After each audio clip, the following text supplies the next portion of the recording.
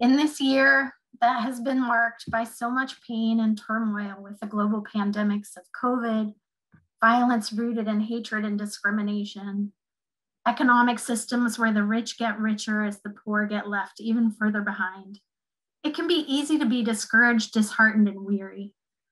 However, as people of faith, we are encouraged to be persistent in our work, to glorify our Creator God, and to serve all of His creations, to bring about healing, restoration, and wholeness. In my nearly 50 years of life, I have learned that I can face anything better in community and conjunto. God created us for community, both with Him and with each other. One of the silver linings of the current health pandemic is that we have the technology available to gather across space and time as we come together today to learn, listen deeply, and to grow in fellowship with one another. We have people joining us from all time zones and across all continents. We thank you for being with us this morning. It is my hope that our time together in this economic platform, that we will understand that we are beloved of God and that we can be shelter and support to one another as we embark on a common journey of faith and work for a transformed and more just world. Please join me in a brief word of prayer. Expansive and creating God, thank you for gathering each of us together in this time and space. We ask that you open our hearts and minds to truly hear your voice this day. We pray for those who will be speaking, that you might guide their words. Above all, we thank you for your tremendous love for this world, expressed by the sacrifice of your Son, Jesus, on the cross, who died that we might have life. Thank you for giving us companions in each other and in the gift of your Holy Spirit to encourage us in our often difficult work for the transformation and reconciliation. Amen.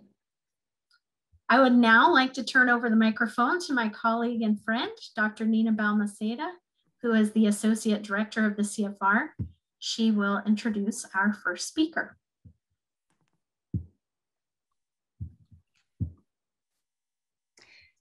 Buenos dias. Good morning, everybody. We are delighted and so grateful to God for each one of you who are joining us in this Institute for Reconciliation, COVID style, online. There are many challenges, but we also have things to be grateful for and to celebrate together. And first of all, celebrate that we can be together to learn from one another and to learn from our wonderful speakers. Before I introduce today's first speaker, let me just take a moment to tell you, just in case you may not be too familiar with our center. Our Center for Reconciliation is a unit of Duke Divinity School here at the University of Duke. We are located in North Carolina in the United States, and our purpose is to contribute to your theological formation, especially to help faith-based communities and leaders in the journey towards reconciliation. We seek to encourage sisters and brothers who are already serving in the fields of transformation, peacemaking, peace building, justice, and reconciliation, as well as groups and individuals who are interested in starting to cultivate this ministry in their own lives and communities. We learn with and from partners around the whole world. We are so grateful for our regional partners in the Americas, Asia, and Africa, as well as our friends around the world who are also following Christ's path of transformation and reconciliation. Our center and our regional partners cultivate a single theological vision that becomes contextualized where it is applied. That vision is called the Word Made Flesh methodology. As you can probably recognize, this expression, the Word Made Flesh, comes from John 1:14. The Word was made flesh and dwelt among us. The Word, who is God, is at the core of our vision and our work. The Word became flesh. The Word became one of us. God walked in our shoes in a violent land, in a land where oppression and injustice reigned. And he walked to show us how to live, how to do justice, how to love mercy, how to walk humbly. Jesus of Nazareth walked among us, and he is with us today through his Spirit. This methodology we may describe it as a contextual methodology. Becoming flesh means becoming part of a culture, of a history, becoming a people of reconciliation. The Word, God himself, through us, acting through us, becomes part of a community. Therefore, the place from which we are doing theology and living out our theology matters greatly. Life and theology go hand in hand.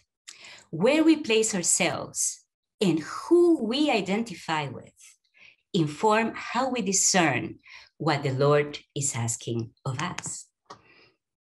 It is a methodology to inspire us to live out the gospel in every dimension of our life, because in Jesus Christ, transformation and reconciliation are possible. And it is so important. Can you hear me? I'm sorry, I think I lost for a second my internet connection. My apologies, it's a sign of the times. Let me go to this. As I was saying, it is very important that we are rooted in a community, in a place, and in contact with what's going on in our context. And we do live in a world that needs transformation and reconciliation desperately. These photos that I hope you can see through my screen are just news from the last days. The convulsion in Colombia because of the policies that go against the interest of the poorest people, the terrible violence in the Holy Land, the exploitation of workers, even in times of COVID, the abuse by people in the armed forces, in the police against minorities. And the list will go on and on. It is important that we know where we are situated.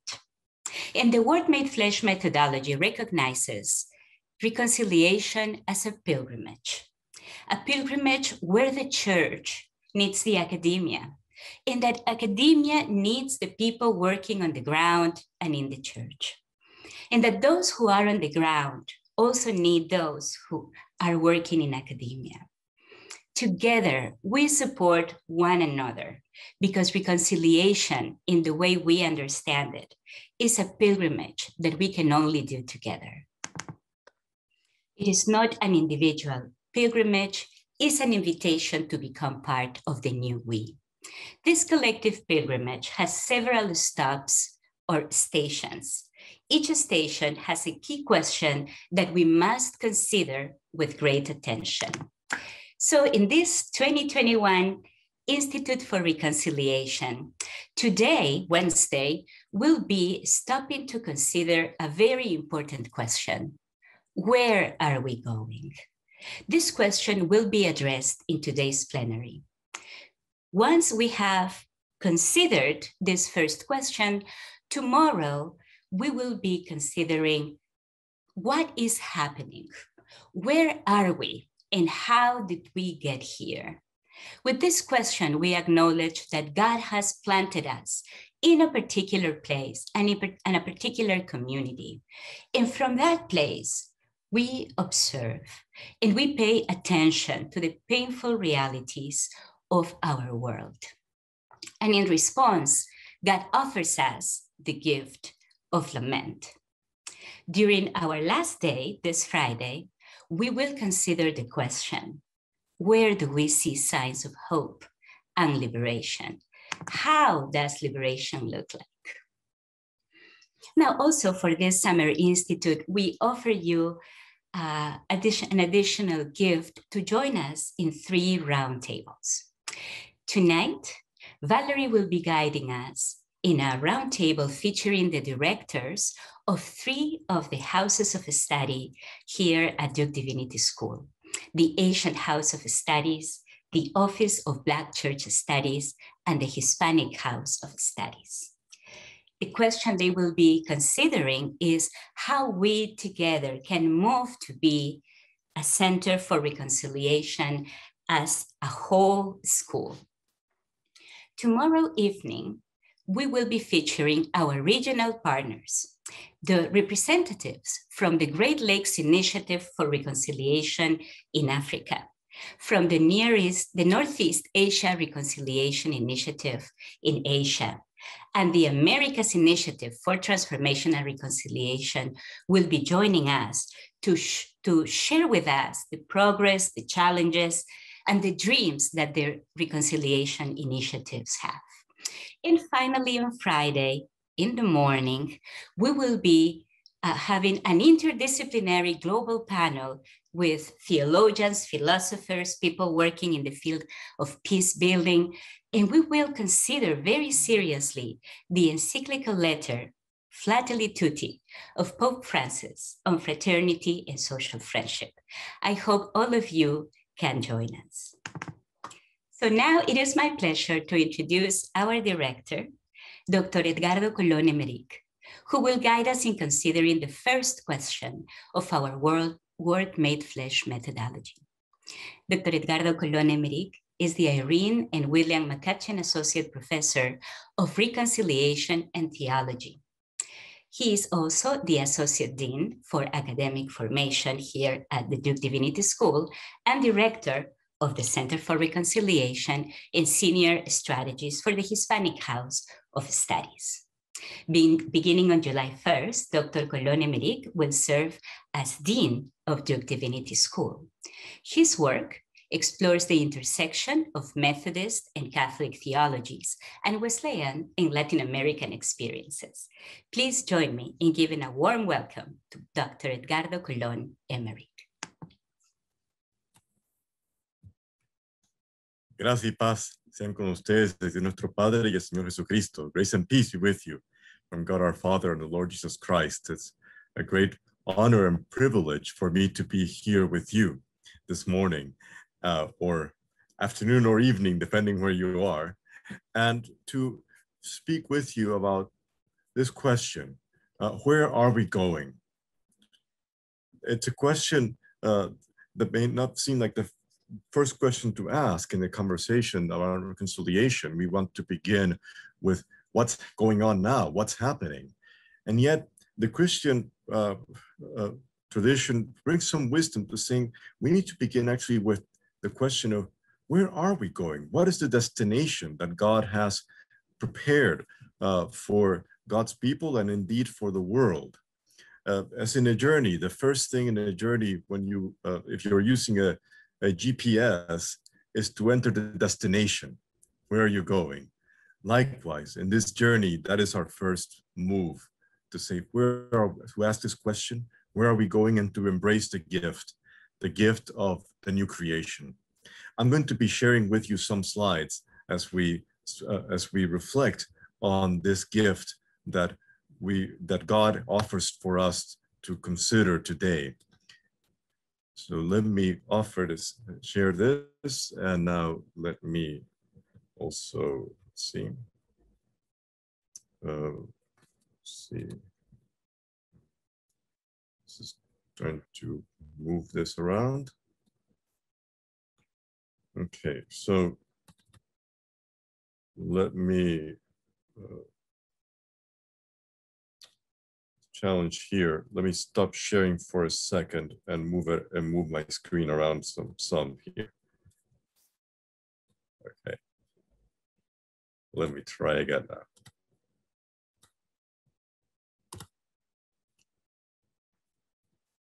There we go. And so where are we going? The new creation, our destination.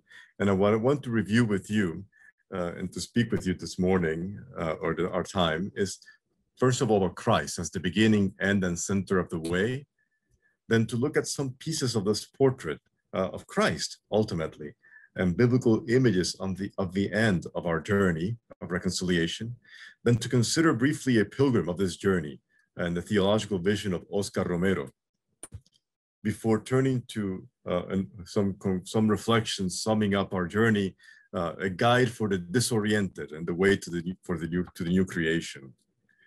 And I begin with, as I said, with Christ. Christ, Scripture tells us, is the Alpha and the Omega, the first and the last, the beginning and the end, and he is also the way. And so Christ is both at the beginning of our journey, he's the center line along the road, and our destination.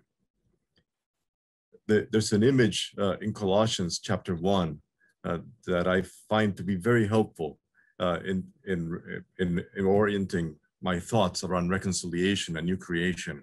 It says in Colossians 1:15, he, Christ, is the image of the invisible God, the firstborn of all creation, for in him all things, in heaven and on earth, were created, things visible and invisible, whether thrones or dominions or rulers or powers, all things were created by him and for him, and without him, nothing that was,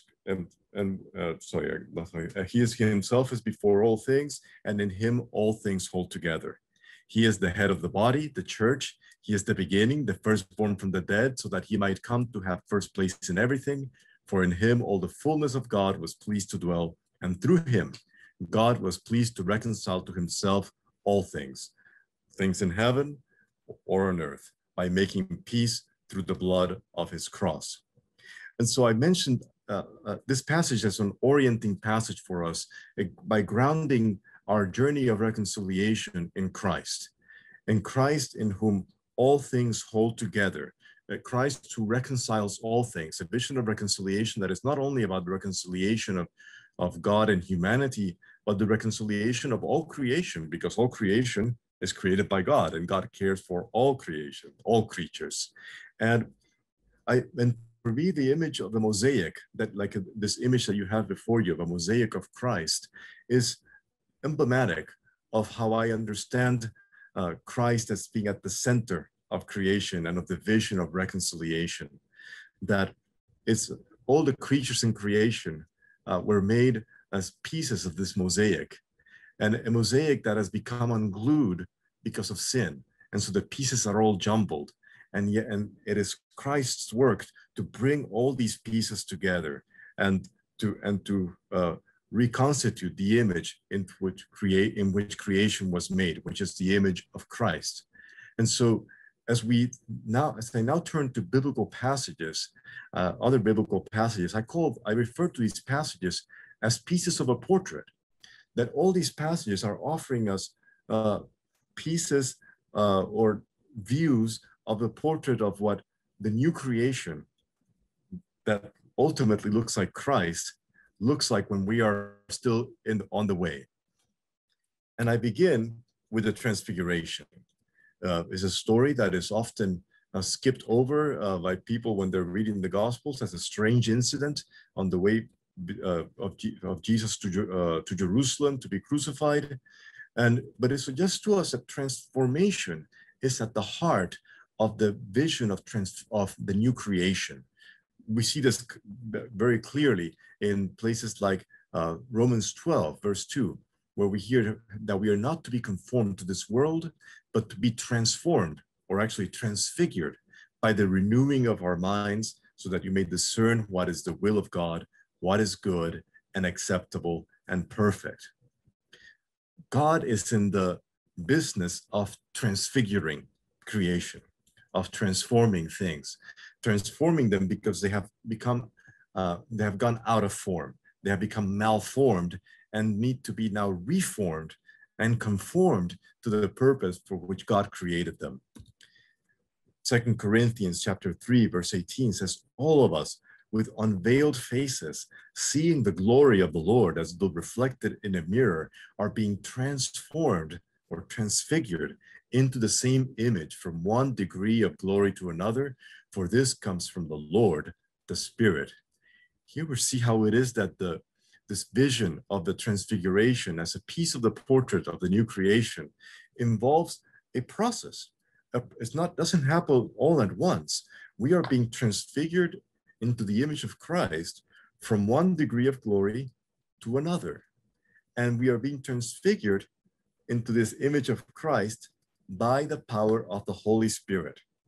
And so we cannot speak of a new creation and of reconciliation without speaking about the work of the Holy Spirit. And we cannot speak about these things without acknowledging the limitations of our vision, that we see and know only in part. We see this, for example, in 1 John chapter 3, verse 2. Beloved, we are God's children now. What we will be has not yet been revealed. What we will be, what we do know is this: when he is revealed, we will be like him, for we will see him as he is.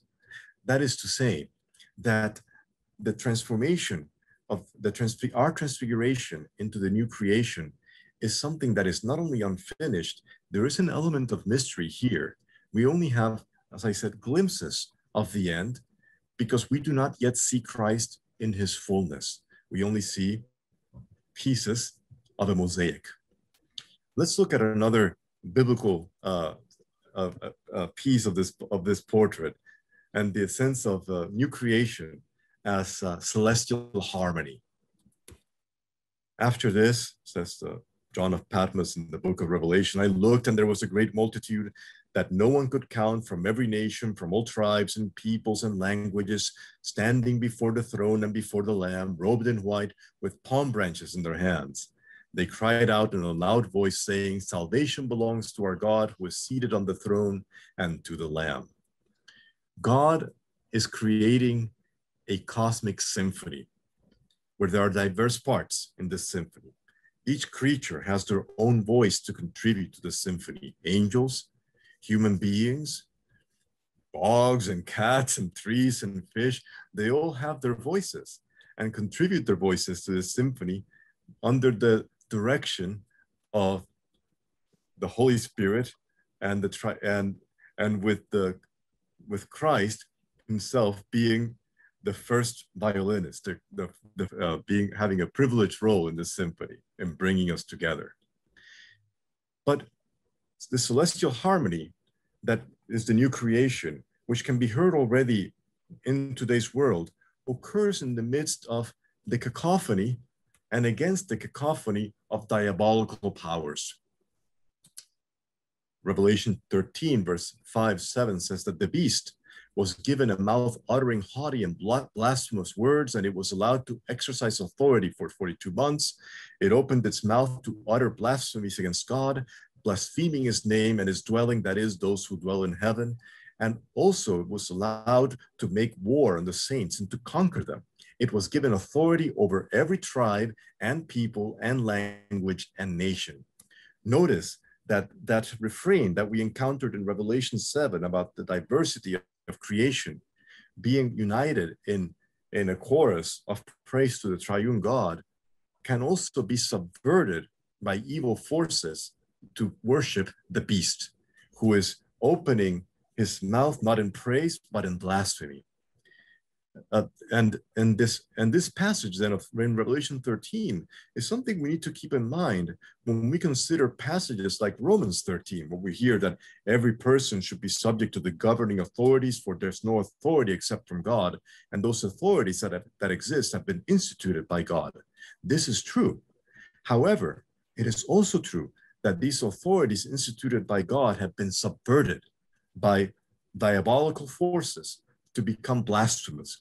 And when that happens, we need to be watchful, and we need to name them and rebuke them in the name of Jesus.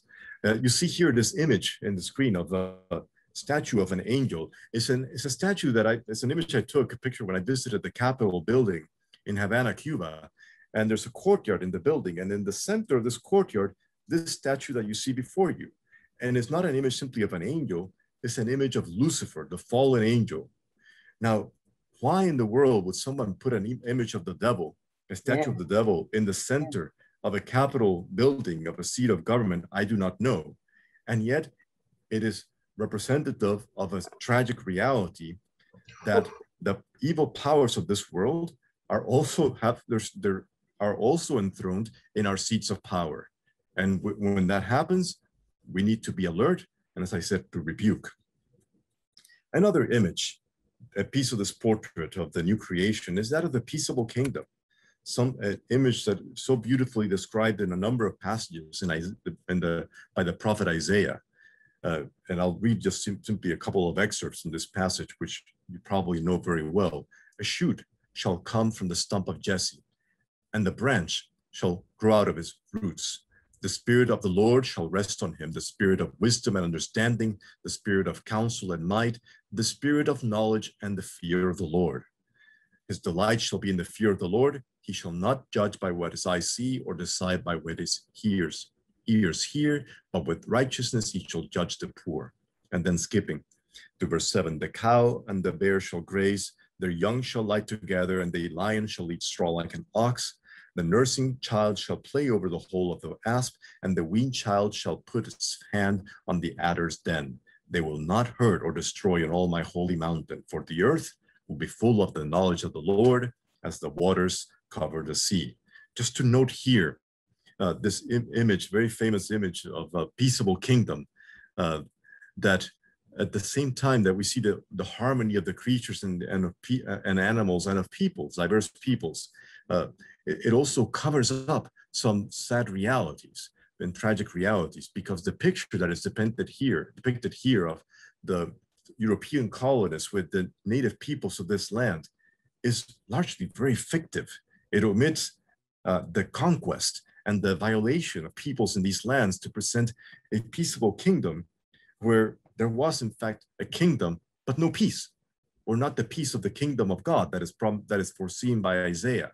And so I present this for us also as a warning again, that even as we have these images in the prophets of the end of the new creation as a peaceable kingdom, we need to distinguish that peace, that shalom, from its counterfeits and copies in today's world.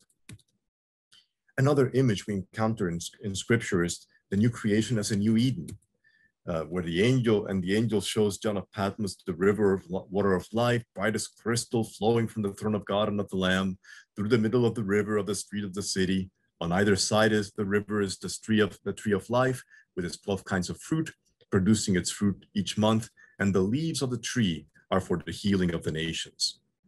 And if the leaves of the tree are for the healing of the nations, or in the Greek for the therapy of the ethnics, that is the reason. It suggests to us that there are in fact wounds among the nations, wounds in our ethnicities, among our peoples.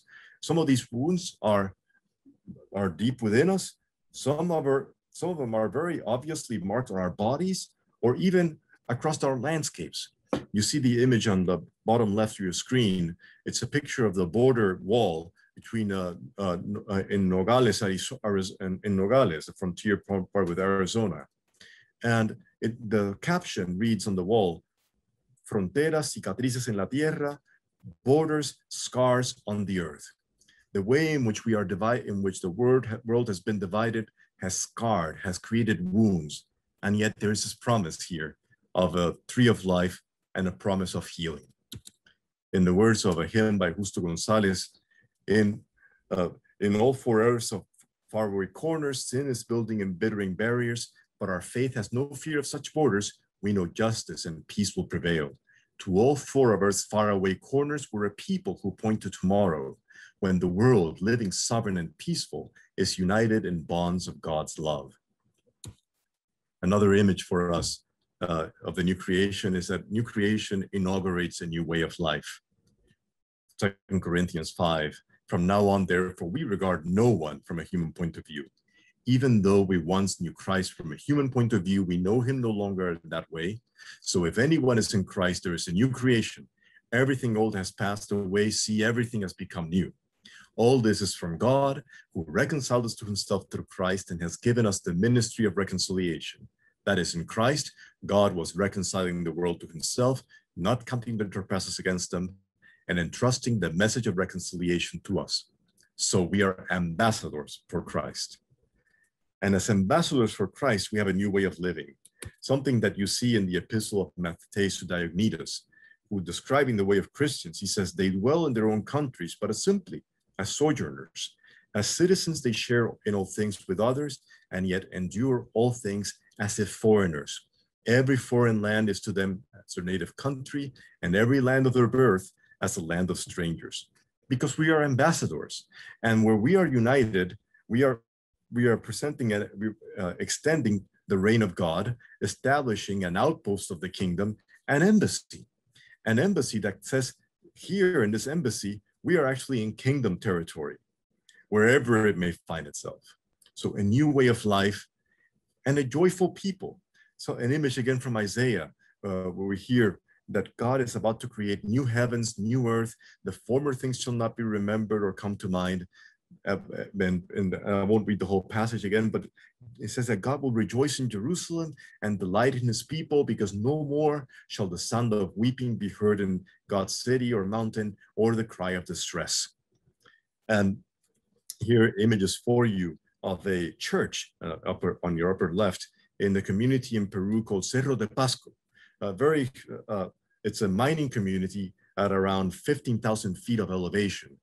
And this church where I worshiped, it's located next to this tremendous hole, a gaping wound on the earth, exploitation from mining, and yet they claim to be a joyful people. Not a joyful people because they're hiding from the realities around them, but a joyful people because they believe that God is doing a new thing, and that signs of new creation can be manifest in the midst of the old creation. Or in the words of a song from the Great Lakes Institute for Reconciliation, we, God's people, sing your praises as together we are sent to reveal the new creation in the shadows of lament. Give us courage for the journey. Shepherd Jesus, be our guide. Help us lead with hope and passion till all things are reconciled. We sing of the new creation in the shadows of lament. We praise the risen Lord who still carries the wounds of crucifixion. And so, as these pieces of the portrait of the new creation, I want to now complement them by considering a pilgrim of this way and the theological vision of Oscar Romero. Oscar Romero, Archbishop of El Salvador, from 1977 to 1980, when he was martyred while preaching at the altar in a small chapel where he, next to his house. And Romero, in a writing called The Political Dimension of Faith from the Perspective of the Poor, suggests a new way of reading the Bible. He says these texts of scripture are not voices from the distant past. They are not only texts that we read reverently in the liturgy. They are ordinary experiences, realities whose cruelty and intensity we experience daily. We experience them when the mothers of and wives of captured and superior people come to us, when disfigured corpses appear in secret cemeteries, when those who struggle for justice and peace are murdered. And this new way of reading scripture prophetically leads to a new way of hoping. A new way of hoping because the church preaches the new heavens and the new earth, says Romero. And when the church preaches this, the church knows that no sociopolitical configuration can take the place of the fullness, the final fullness that God grants. She has also learned that transcendent hope must be sustained with signs of historical hope, even if these signs are seemingly as simple as they shall build houses and inhabit them, they shall plant vineyards and eat their fruit. This new way of hoping leads to a new way of valuing life. Romero concludes that letter on the political dimension of the faith from the perspective of the poor by saying ancient Christians used to say, Gloria Dei vivens homo, the glory of God is a living human being. We can make this more concrete by saying Gloria Dei vivens pauper, the glory of God is a living poor person. From the perspective of the transcendence of the gospel, I believe we can determine what the life of the poor truly is. And I also believe that by putting ourselves alongside the poor and trying to bring life to them, we shall come to know the eternal truth of the gospel. And what is this eternal truth? That Christ who was rich became poor, and we encounter him among the poor, as we read in the vision, in the words of Jesus about the final judgment in Matthew 25. As we've done it unto the least of these, we've done it unto him. And so I want to conclude by just offering a few guidelines for this way to the new creation, and a guide for the disoriented. We are disoriented when it comes to seeing the new creation, because the song and the harmonies of the new creation, we are listening to them in the midst of the cacophonies of the old creation. And the signs of the end of our destination, we are encountering while being stuck in the middle of the mucky way. And so I think that as we then look for new guidelines, then I'm going to suggest for us some things to consider as we think of the new creation and this gift and our destination. And the first is this: God is first. Primero Dios. The vision of the new creation that we encounter in Scripture is a Christocentric initiative, and thus Trinitarian.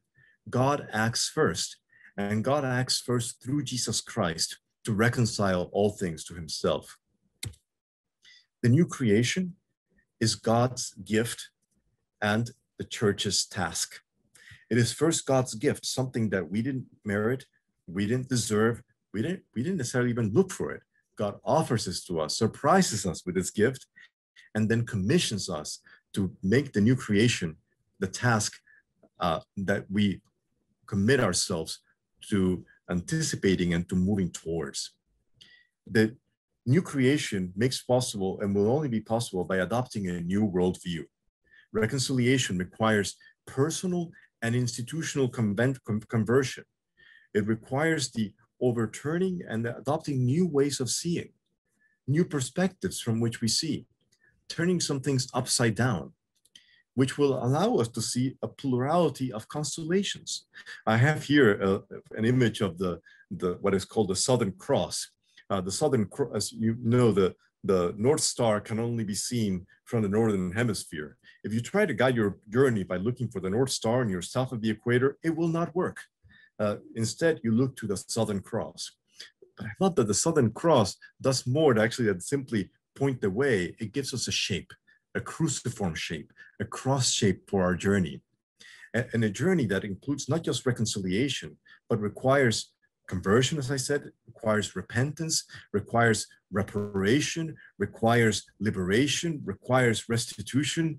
There is a plurality of constellations. And sometimes, depending on where you are located, there are some constellations and some aspects of the new creation shown for us in Scripture that will be more helpful guides than others. Much depends on what latitude are you doing theology and ministry from. Then also the light of the new creation comes up to us amidst clouds and twinkles. We do not see it always in the brightness of the sun. Much of it comes to us, and there are times when the sky is overcast and it seems like there is no light to guide us. And yet we have assurance that beyond the clouds, the stars do still shine, and that God gives us other light to accompany our journey, even when it seems like the horizons are close in on us.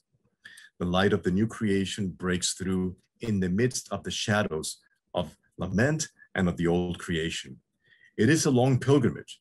It is a long journey, more a way of the cross than a strategic project that we can plan out and map out on a timeline. And yet, it is also it is a mysterious destination because we do not know clearly where we're going. What we do know is that there's no future without forgiveness, and I would add no future without fiesta, and that the journey itself, even amidst the shadows of lament, is ultimately a joyful journey. So this is what I wanted to offer for us today. These guide for the disoriented. It includes me, new constellations with which to guide our journey, new pieces of the portrait, a portrait that when it comes together, it forms the image of Christ, the firstborn of God, the firstborn of all creation, in whom all things hold together. Thank you very much. Thank you, Edgardo, for that helpful first plenary, helping us answer the question of where we're headed for new creation. Our next voice that we're going to hear from is a colleague, Payton Silket. He's currently pursuing his master's degree in dispute resolution at the Strauss Institute at Pepperdine Law, where he's training to be a mediator. I met Payton last year. He attended one of our online Summer Institute sessions that he had found out about through following the work of my colleague, Nina Balmaceda.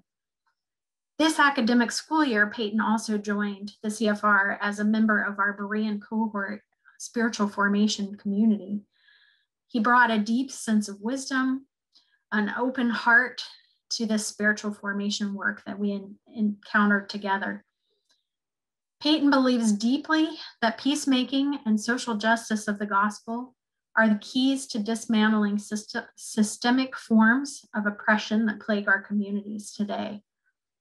Payton is joining us from Oakland, California, where he is a minister of his local congregation at Thy Word Christian Center, and where he is working in his community, both at Pepperdine and in his own family and his church family, to think about and examine what it means to be engaged in the work of reconciliation. Welcome, Payton. Thank you, Valerie. I want to also just begin by thanking all of the team that's worked tirelessly behind the scenes to bring this together. Was on the call earlier this morning with some of them. Thank you, Nina, for being such a great mentor as well. And thank you, Edgardo, for just really beginning us with something that is so essential and pivotal as we understand what this sojourn means. There is a profound beauty in beginning with the end. A deep spiritual experience that accompanies a conjuring up of a vision of a world that does not yet exist, and yet to still hold on to the reality that it is a possibility, regardless of the circumstances and obstacles. And as he was talking, when I think about this endeavor, my mind immediately goes to Nehemiah, who was tasked with rebuilding the wall of Jerusalem when it was in heaps, when it was nothing more than rubble. God tasked him to go and accompany the children of Israel because they were left defenseless without that wall. And as he sifted through all of that rubble, he began to hold on to that vision that God had given him of a new wall and of a new relationship with him.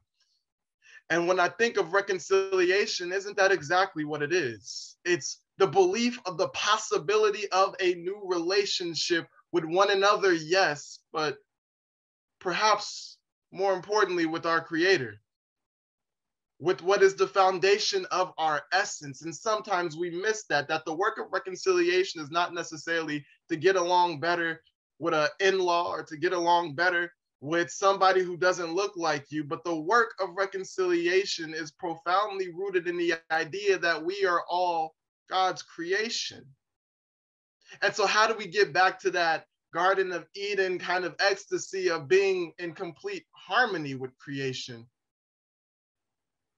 The exasperated and dispensated relationship that came from the fall, what is the process that we come back? And it's envisioning this theme of new creation.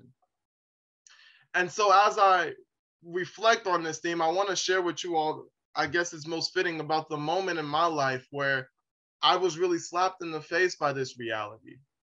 I'm going to share my screen now. So, you know, in this world of Zoom, we always worry about technical difficulties. So if y'all are praying folk, go ahead and send a quick one up for me. Okay. Are you guys all able to see that? Let me hit present. This is the moment when I was at the 16th Street Baptist Church. in Birmingham, Alabama, kneeling before the altar.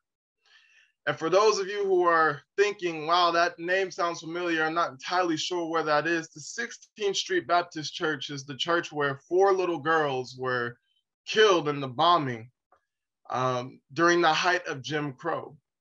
Because this was one of the churches that was used to meet together and gather the folk who were planning on how do we dismantle the unjust civil laws and practices of the segregated South. And as a message of retaliation, they began bombing churches and bombing buildings and bombing families. I guess let me go back and give you guys a little bit more context. I had just heard the testimony of one of the sisters of the 4 little girls that was killed in that bombing. She went on to tell us about what that day meant to her community and to her family. As she explained how she knew the other 3 little girls and how they were just playing with each other in Sunday school, even Sundays prior, and what it meant for them to sift through the rubble and the aftermath of that explosion in order to find the remains of her sister. That brought me to my knees. But it wasn't just her testimony alone that brought me to my knees in that moment, because just days prior on this experience called Sojourn to the Past, this was my junior year of high school, so I was about 16, 17 years old in this photo. I had met and encountered the cousin of Emmett Till, who was a young man who was murdered in Money, Mississippi, who was lynched for allegedly whistling at a white woman. And as his cousin, his name is Simeon, who I spoke with, described how he loved Emmett so dearly. He was there with him that day in the shop, and Simeon and Emmett were laying in the same bed next to each other the night that they came and took away Emmett to murder him. That story brought me to my knees in this moment. I had met just prior as well people who were present on Bloody Sunday as they were marching across the Edmund Pettus Bridge in Selma, Alabama for voting rights. And they told of how they would meet and how they planned to go and march and bring the body of Jimmy Lee Jackson, a young Black man who was killed for protesting for the right to vote, and march it from Selma to Montgomery, Alabama.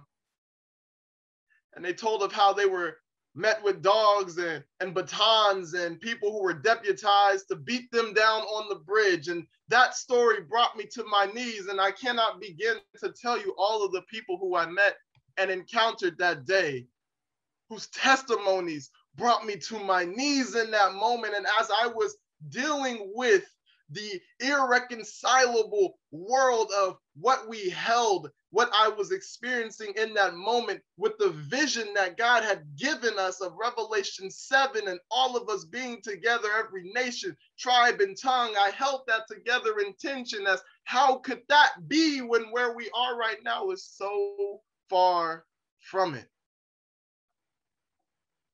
That brought me to my knees. And while I was down there, they elaborated on the story of how after that bombing in the 16th Street Baptist Church, the stained glass window that they had behind the altar, which features Jesus standing there with his arms open, that stained glass window immediately after the bombing was broken. But the whole window wasn't broken. The only thing that was blown out from that stained glass window was the face of Jesus himself. The whole stained glass remained there, but the face of Jesus was gone. And so I heard the voice of God, and I knew that I was reminded that no matter what, how broken this world is right now, that God is still seeing this.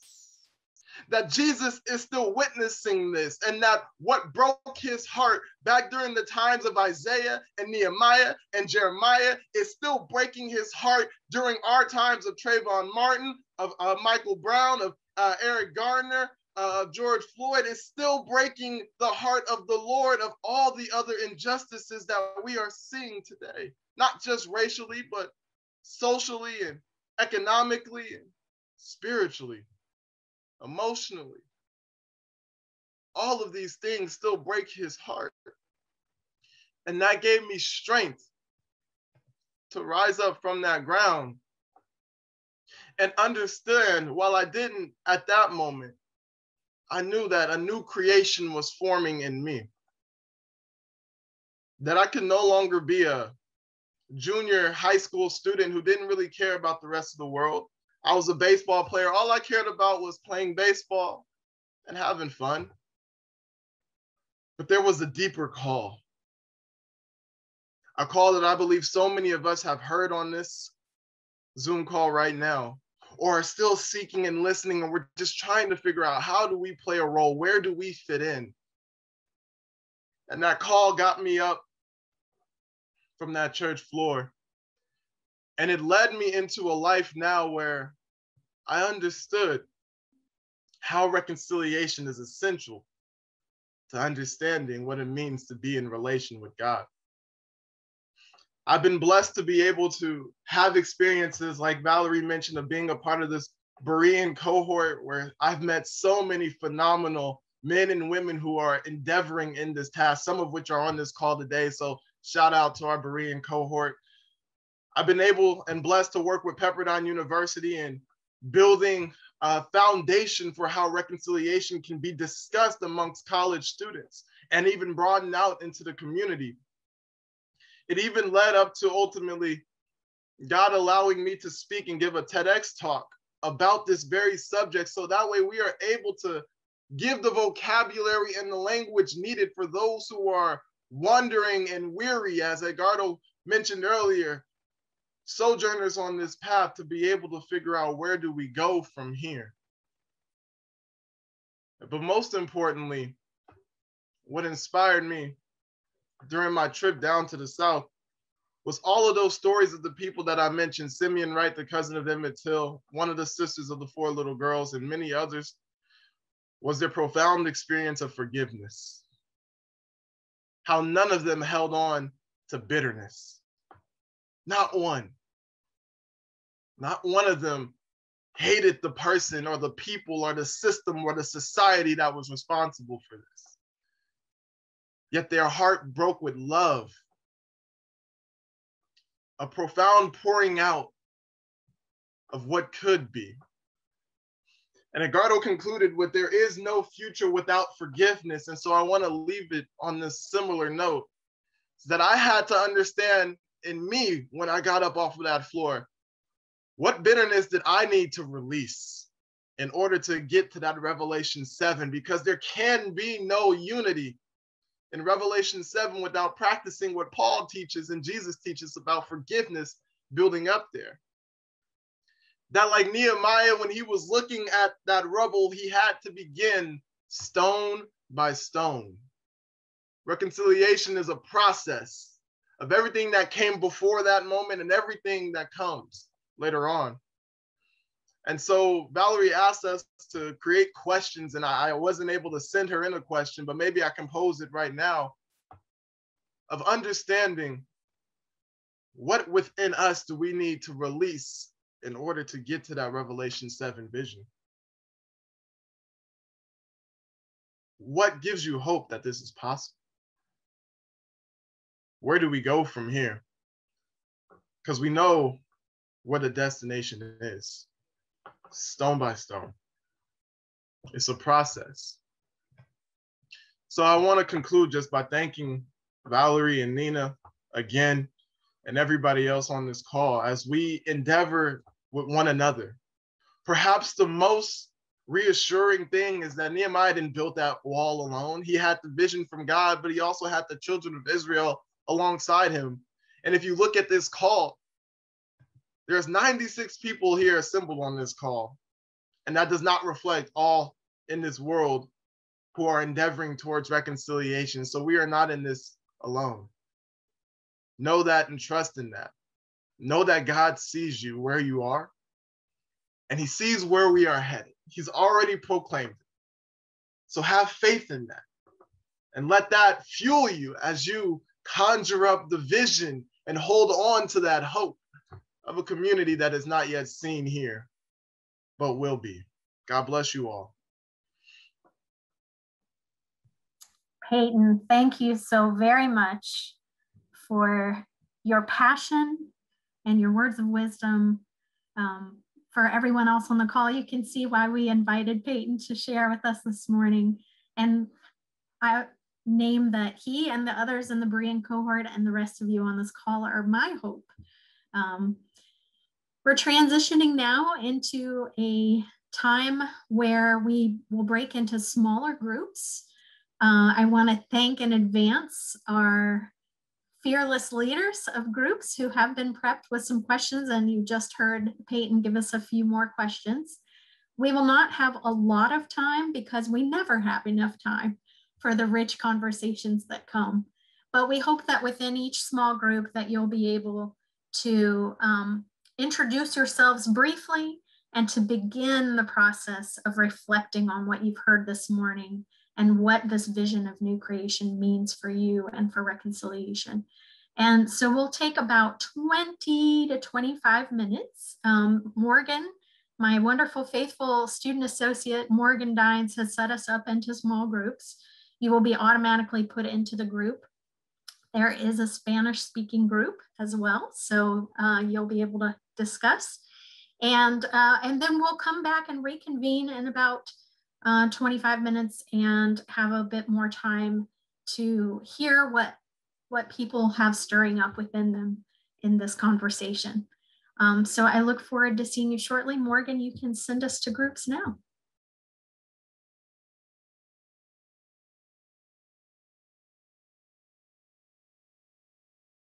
Back into the room. And for the next 20 minutes or so, we're going to take some time for a group collective conversation, a larger group. You had a smaller group time to talk. And so now we invite everyone to enter into a more broad discussion. I have opened the chat so that you have the ability now, or you should have the ability now, to chat with more than just me. So anything that you put into the chat now would be seen by everyone.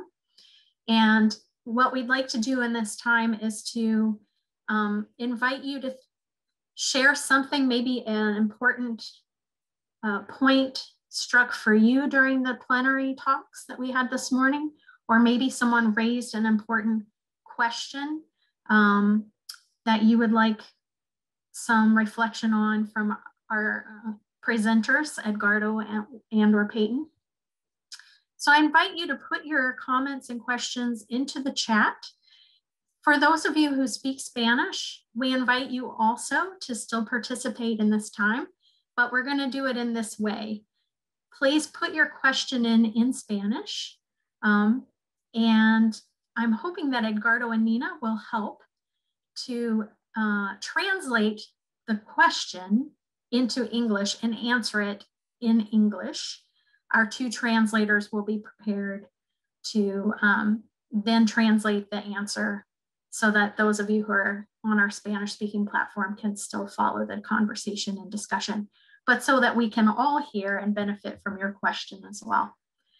So I invite you now to an open space. You can unmute yourself and you can share with us what did you hear in your small group that is during your conversation. What did you hear this morning that was particularly meaningful, powerful image for you? I invite you to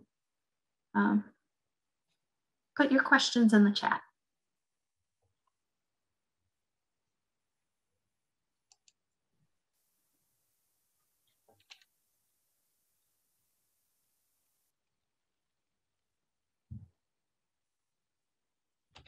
While we're waiting for someone else to be brave, I'll share that those of us who are on the logistics team, our two translators, and Morgan Dines and myself had our own little small group. And Roberto Chia, who is a mental health professional and is serving as one of our translators today, shared that he found the imagery of the mosaic to be particularly useful. The idea of the fragmentation of self and the rebuilding. And so that was something that we reflected on. And he also noted that there are some definite links to his profession as a mental health professional as well. And so I am seeing that there are things coming into the chat now. Someone notes that in their small group, they heard the obstacles to new creation being fear of knowing how to speak against those in power or lack of trust among the group's intention. Do you suggest any practical ideas to inspire our leaders here to step out in faith, to inspire trust in their communities? Edgardo or Payton? Do you either of you like to offer a response? Yeah, I can go ahead and go, and that's a wonderful question. How do we deal with the idea of trust? Because inevitably, if there's a relationship that needs reconciliation, odds are it's because there was a breach in trust somewhere down the line. And everybody's answer is going to be different in terms of how do we navigate that gap. One of the things that I found helpful is by finding that element of value that can only come from relationship with that person or that community, whether it's safety, if you're talking about police and community relations, whether it's closure to a conversation, if you're talking about more personal, intimate relationships, whether it's so many different things, but you have to find what that element of value is that can only be achieved through having relationship with that person. And while that may not lead to immediate trust, it can spark people to begin to move in faith to build towards that ultimate solution. That's one of the things that I found helpful, but that answer again is going to be different for everybody.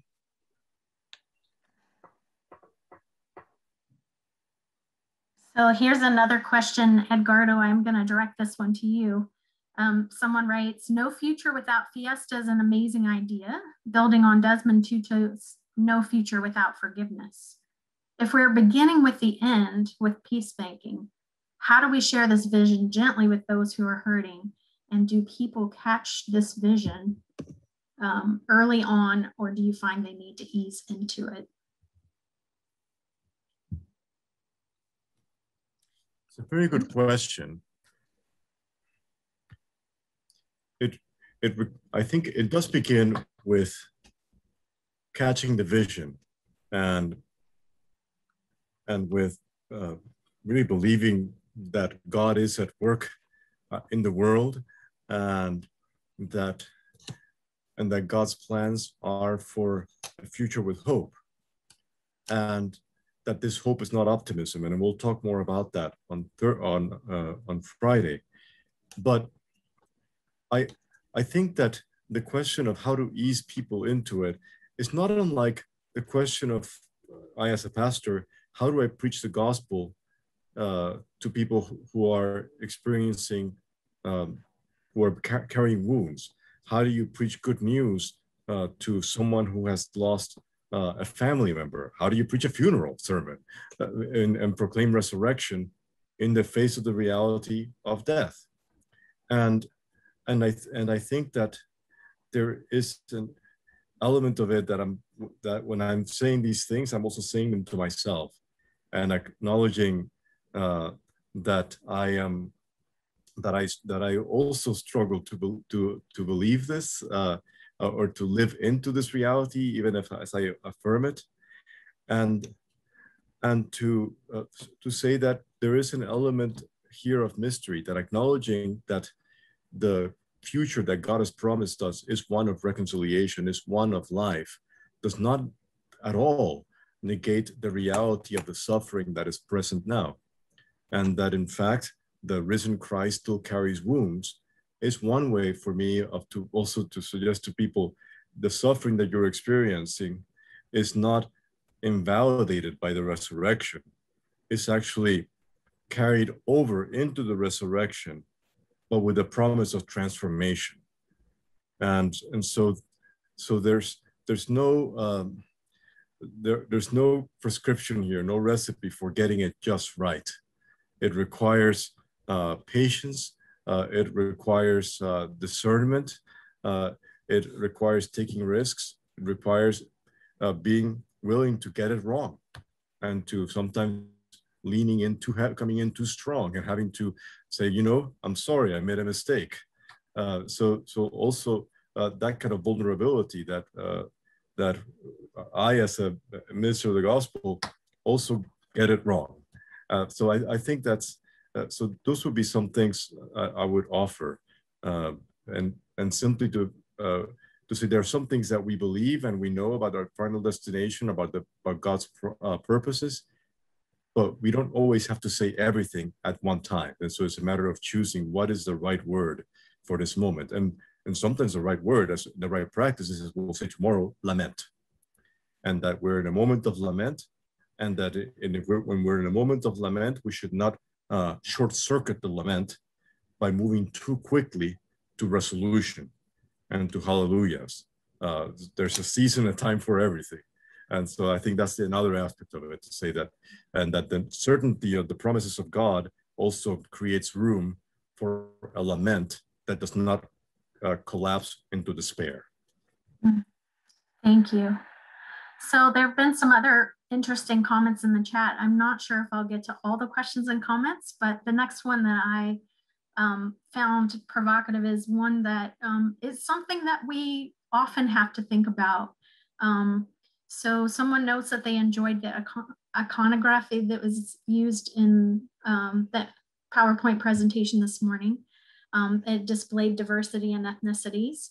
But the question, I think, is one that we are struggling with more and more. The question is, since it is common knowledge that the image of Jesus that the church uses is historically inaccurate, why do we continue to use it? It perpetuates that God is white and enforces a colonized mindset of the Western world, and yet it is pretty pervasive. And so, yeah, there was a question about why do we persist in using this kind of imagery?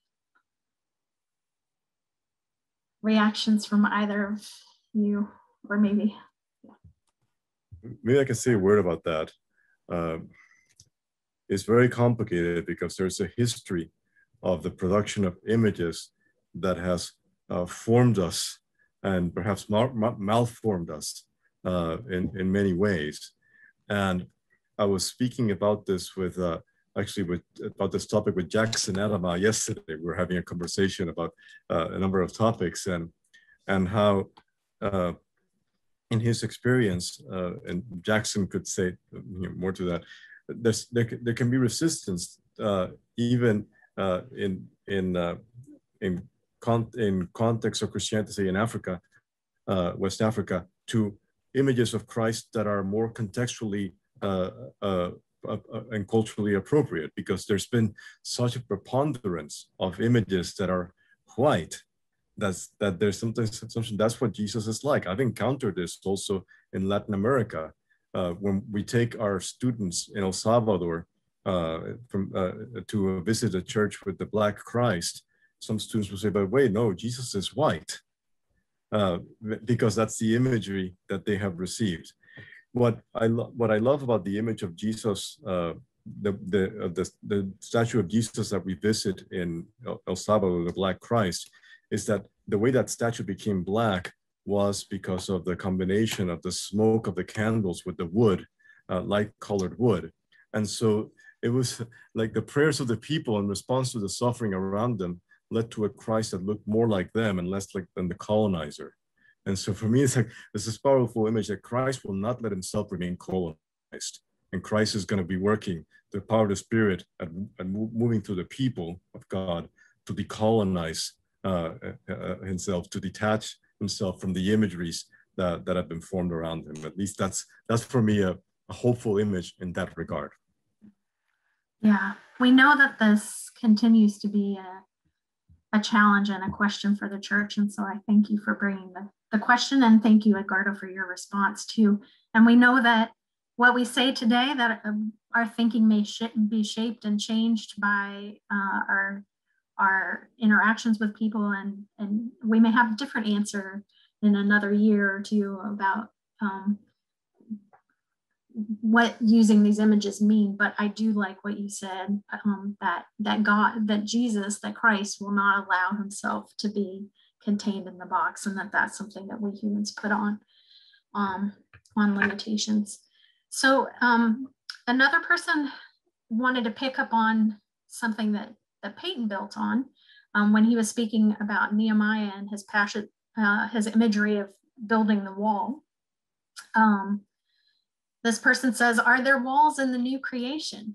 In Revelation, there's an image of many tribes and tongues and nations, which seems to suggest some kind of a wall around identities or nationalities. So how should we think of walls in the ministry of reconciliation? I don't know if either of you wants to tackle that. I love this question. This is such a phenomenal question. So I'll speak, I guess, from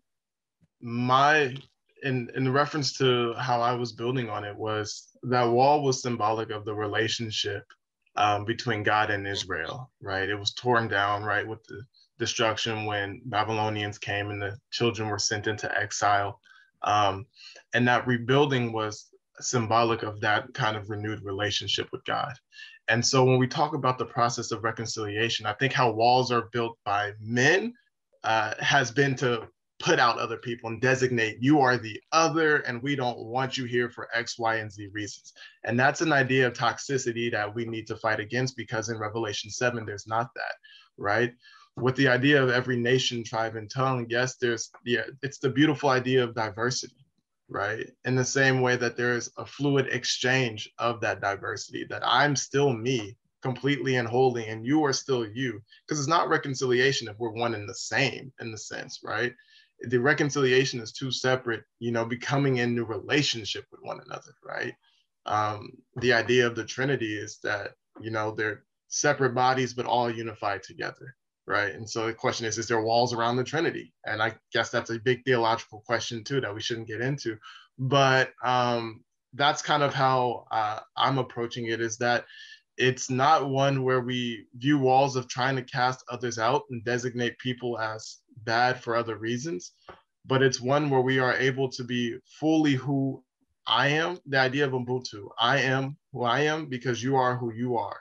And I'll never fully be able to be who I need to be until you are fully who you are, when you are where you need to be, and living together in that unity. So I don't know if that helps at all, but yeah. Thank you, Payton. Edgardo, do you have anything to add? Maybe one way in which I think of this is how the day of Pentecost, when you had the multitudes out of all these nations, and they could hear and understand each other, understand the good news in their own native tongue. So there's the miracle of communication. And yet there's this question that is asked, are not all these Galileans? It's like, well, why would you ask that question?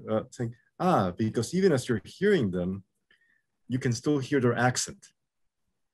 And so that for me, that's how I read this, is that the new creation doesn't get rid of our accents. It doesn't get rid of our particularities. These are now used to the glory of God. And so that even as we are in that multitude of Revelation 7 and all of us gather around the throne, I will still have, I think, my accent, and all of us will, because that's a mark of our own history and of how God takes his history, validates it, affirms it, and raises it up. So that's also how I think about this. Great. Thank you both for your responses to that excellent question. There is another question that may or may not fit into your wheelhouse for both of you, but I'll toss it out. Someone asked what dialogue, conversation strategies are found to be most helpful with folks who are in need of reflection, listening, and reconciliation. So maybe you could just maybe highlight something that's been particularly useful for you. I will note before I let you answer the question that I also was asked in the chat if we'll be sharing resources, if you will be able to hear this lecture again, if you'll be able to go back and see the images that were in the presentation. And yes, we will be sending some follow-up emails, not this week, but next week. I'll hope to send each of you that have participated information about how to access that. But for now, Edgardo or Payton, what strategies have been really helpful as you encounter working with people who are in need of reflection, listening, and reconciliation? So, as Valerie mentioned earlier, I'm recently graduating from my master's program in dispute resolution at the Strauss Institute at Pepperdine. So kind of what that means is I've been trained as a mediator to be able to go into situations and scenarios where there are parties or two people who are in deep conflict and are trying to seek some sort of resolution. One of the things that they have us focus in on is one, establishing what is the need. Oftentimes the conflict that is manifest, that is bringing them to the table, is not necessarily what's truly at the root of the engagement, right? And so what you have to do is you have to make each person feel listened to. And so when we look at that idea of reflection, listening, and reconciliation, I think listening kind of comes first. We have to get people into a space where they're able to do deep, what we call active listening with one another, in a way that's not listening to be, full of defense, but in a way that's truly listening to understand. And that's sometimes the hardest part of the process, is how do we move people from defensive positions to where they're able to actually hear what's really going on with the other person. And that's been one of the strategies that's been really helpful with us as mediators, is we're neutral, is we're able to hear and listen and then try to reflect back to them what it is that we've heard, and kind of do something that's called affect labeling, which is labeling the emotion. Because some people may describe a whole situation but not know how they're feeling. And so when you say, oh, I can imagine that being devastating to you, or you feel like you've been neglected in this way or unappreciated, that can get people to say, yeah, that is how I'm feeling. And then more likely to be able to listen. And that when you begin to get into the reflection and then the ultimate, hopefully, reconciliation. Thanks, Payton. Before Edgardo might share something with us, one of our participants notes that active listening is really challenging in this kind of critical engagement, especially where we feel like there's a strong need for reconciliation. And I think one thing I just want to affirm is that the work of reconciliation and the work we're all engaged in, whatever it might be, it is difficult. And that's why we need the community, and that's why we need each other, and that's why we need spaces like this to have this kind of conversation and to encourage and support one another and to share what we do have. So Edgardo, what do you have? What wisdom do you have to share with us? I don't know about wisdom. You're asking too much there, but I do think that we're getting now to some very important questions that are also going to be very contextually situated, and in terms of how do we support a culture of dialogue and encounter. My own experience with this comes from my work on ecumenism and on ecumenical dialogues. And I have found that in those dialogues, there are some lessons that I think can be important for other engagements, where in the ecumenical dialogues that I've been in, say with the Roman Catholic Church, as I myself am a Methodist, there is a sense of a long journey that we're on a long journey here. We're not going to be and we're not going to be fixing things here. There's no quick fix. And because there's no quick fix, there's a need for honesty as to where are we experiencing differences and misunderstandings, of charity in our listening, charity of interpretation, of creativity, to time to think, are there ways in which we can expand our common ground and build on common ground? but I say also patience, because this is work that has begun before us, before I came on the scene, and will continue after I have left this place. But it's patience that is guided by the conviction that this is actually the work of God, and that we're participating in it, and that ultimately it will be all right. I mean, that at the end we know it works out, because again, in that vision of Revelation 7 that Payton was talking about, say in the case of ecumenism, it doesn't say, and there are so many people from, and there's a Baptist church here, and the Methodist church there, and the Catholic church there. It's one. And so the work of reconciliation will not be in vain.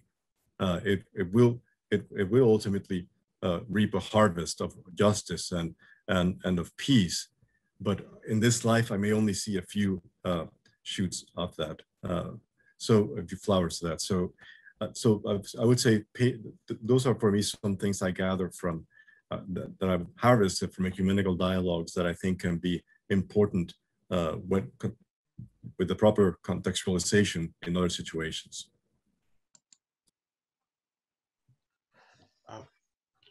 Valerie, you're muted.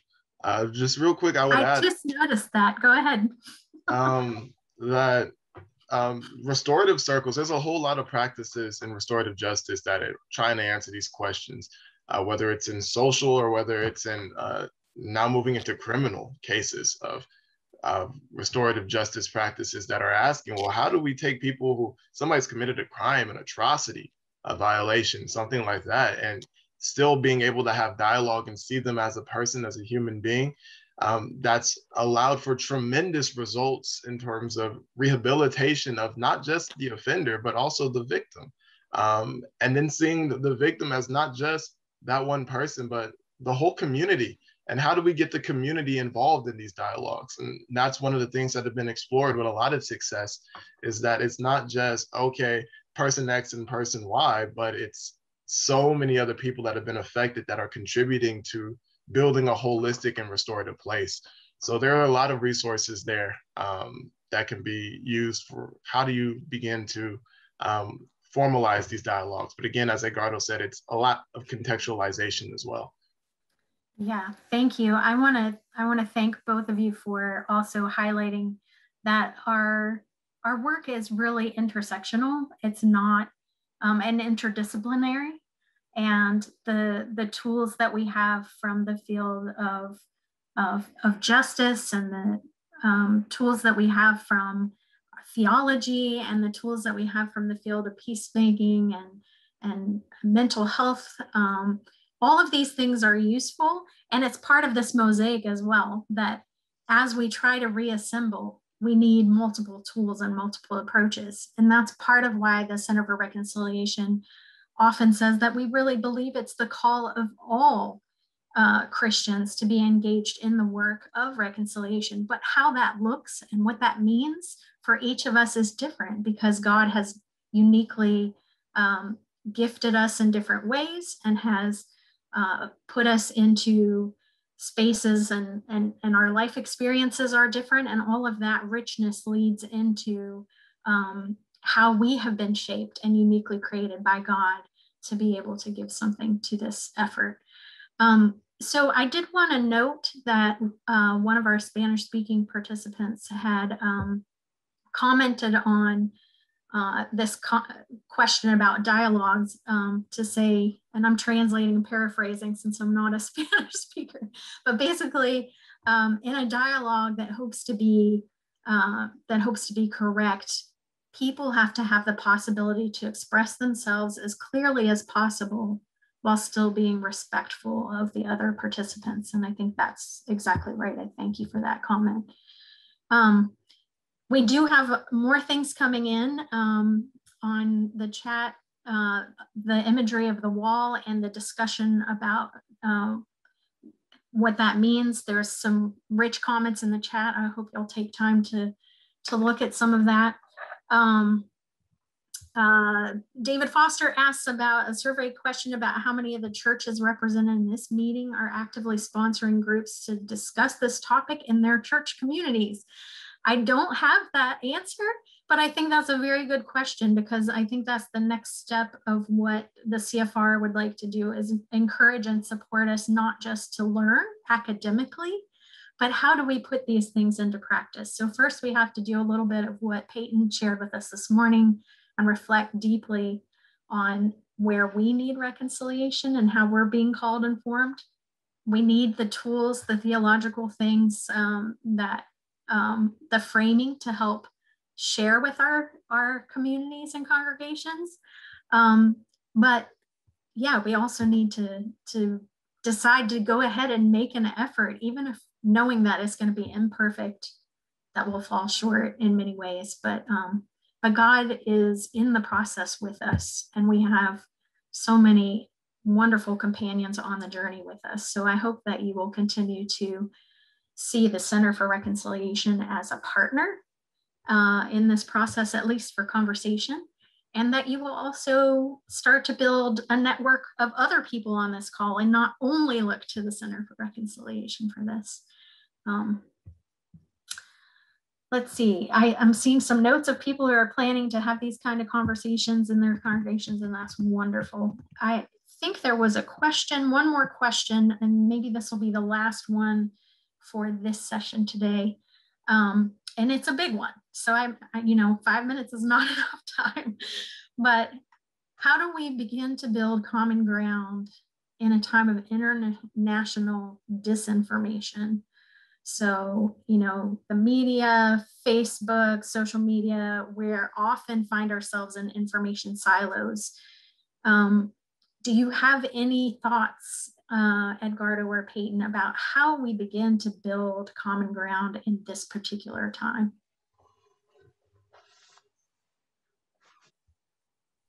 I think I went first last time, so Edgardo, I'm gonna put it on you.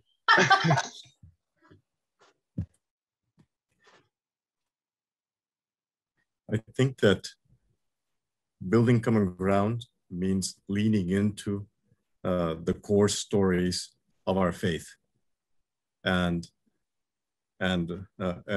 presenting those stories and in a way that is more compelling than the way that other stories around us. It makes me think of the imagery, the contrast of the imagery of Perseus and Orpheus, and when they are nearing the sirens.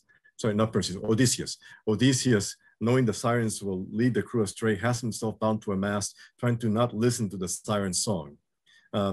Orpheus instead outplays the sirens and plays more beautiful, compelling song that keeps him from being led astray in shipwrecking. And I think that for me, that at least my goal, I understand it to say, it's not simply to say, try to stop my ears and not listening to what other news sources or so on saying, but to proclaim the gospel, that we have a story to tell that is a better story than the stories that are around us, and it has power to transform reality. And so and in that sense, to keep us from shipwrecking. So that would be my sense. Wonderful. Amen.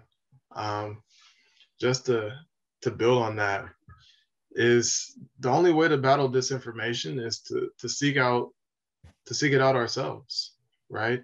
And to do that, I had so much different disinformation about immigrant communities until I started working in immigrant communities, and I learned about the richness that is there and how much of that stuff is really not true, right? And so likewise, we have to be willing to go out and engage with the people who are presumed or deemed the other. And I saw in the chat about how do we invite criminals into the context. Similar thing, right?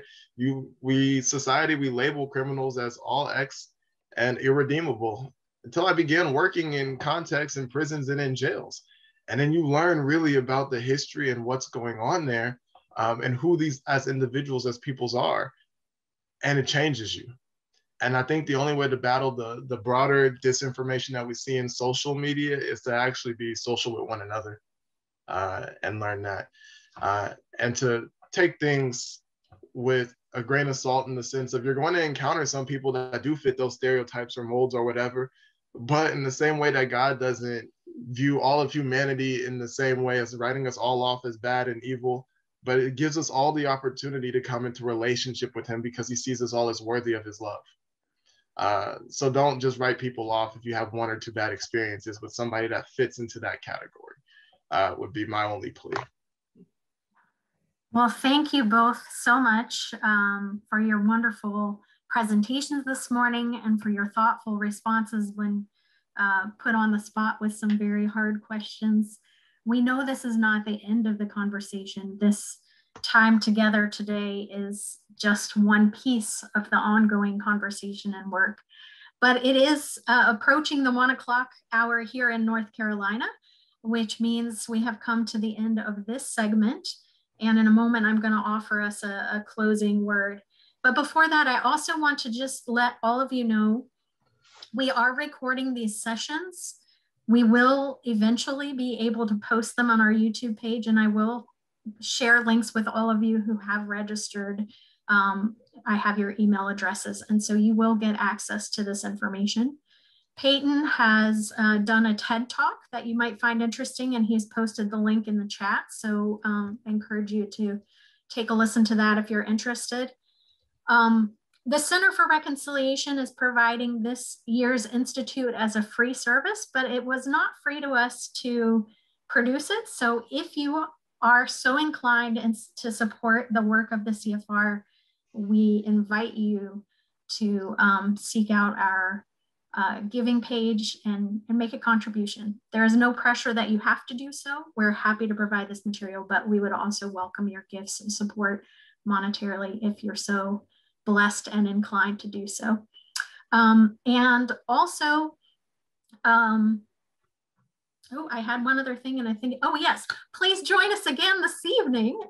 In a number of hours, we will have a roundtable discussion tonight on with some of our Divinity School partners, thinking about what it means to move from being a school that has a Center for Reconciliation to truly being a center that is a reconciliation as a whole school. So we hope that you will join us for that. The link that you used to join us today is the same link for all of the sessions of the Summer Institute. So you have the link, you're here, just reuse that link the next time that you join us. I'm going to offer us a prayer and a poem. In time of pandemic, for me, the natural world and the arts are things that have helped me. And I was struck several weeks ago by the beauty of this poem. So it's from poet Kim Stafford. It comes out of a collection called How to Love the World, Poems of Gratitude and Hope. Here are the words of Kim Stafford. Shelter in place. Long before the pandemic, the trees knew how to guard one place with roots and shade. Moss found how to hug a stone for life. Every stream works out how to move in place, staying home even as it flows generously outward, sending bounty far.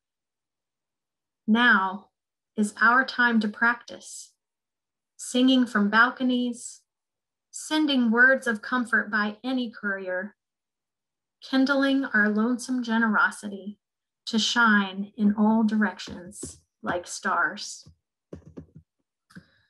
Ever-present God, in Christ Jesus, you never leave or forsake us.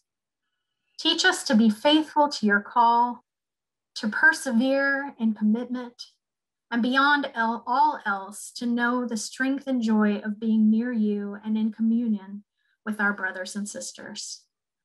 Help us to live life from the end as a person who knows where we are going, as a people who know where we are going. In the name of our Savior, amen. Amen. Go now in peace. We'll see you at the next session.